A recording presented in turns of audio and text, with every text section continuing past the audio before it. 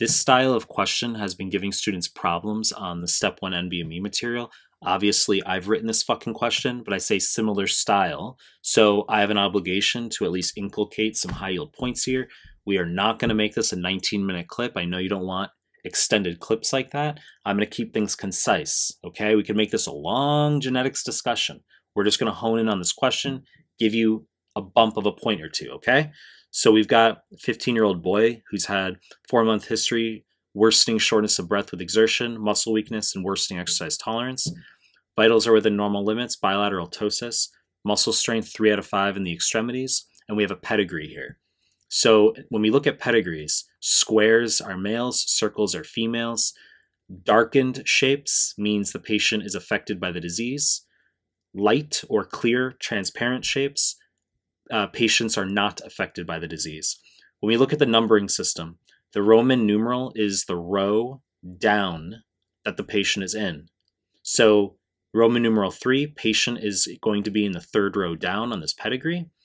The number 10, the actual numeral, is going to be from left to right, which order the patient is in. So Roman numeral 3, number 10, this patient is 3rd row down, 10th over, and we see that that's going to be this bottom right dark square, okay?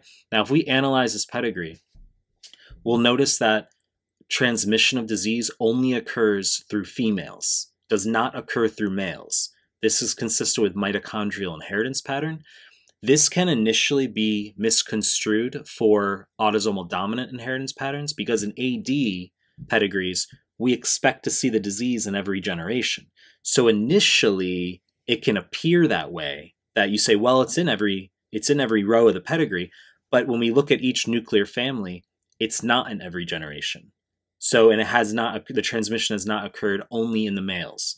So this is mitochondrial inheritance pattern. Now, when we look at these answer choices, serum lactate, max O2 consumption, glycolytic energy production, sounds very confusing at first.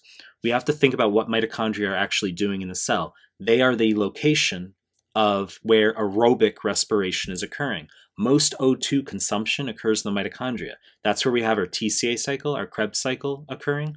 So if our mitochondria are fucked up, it makes sense that we're simply not going to be using as much O2 overall, right? That makes sense. So when we look at max O2 consumption, we expect that to be a down arrow. So if we are generating less energy via the TCA cycle, where are we generating the energy then? It's simply through glycolysis, okay? So we're going to have increased glycolytic energy production. That sounds difficult. It sounds weird, but that's the point, is if you have less energy less energy produced via the TCA cycle, we are forced instead to generate energy via anaerobic glycolysis, okay? This is what organisms who prokaryotes that do not have mitochondria are doing, okay? They only have anaerobic glycolysis. So pyruvate's going to be generated, shunted to lactate via lactate dehydrogenase. So we're also going to have increased serum lactate. So our answer is up arrow, serum lactate, down arrow, max O2 consumption, up arrow, glycolytic energy production, okay? Once again, less TCA cycle, therefore less oxygen utilization overall. We are forced to produce more energy via anaerobic glycolysis, and by producing more pyruvate that can't enter the TCA cycle, more of it is simply shunted to lactate. Now, if we did not give a pedigree for this question, it would not be obvious that this would be a mitochondrial disease. So if we're going off strict descriptors in the vignette, they like to give you 3 or 4 variables within a constellation. They might tell you in the vignette, a patient has lactic acidosis, hypotonia, eye and or ear problems, okay? That's classic, that constellation, classic for mitochondrial diseases. They can use descriptors such as ragged red fibers. There's a condition called myoclonic epilepsy with ragged red fibers, Murph syndrome. So that ragged red fibers descriptor is also very buzzy. And so mitochondria in tissues that require high energy consumption, okay? Muscles, ears, eyes, we are going to expect pathology. That's your concise discussion of this clip.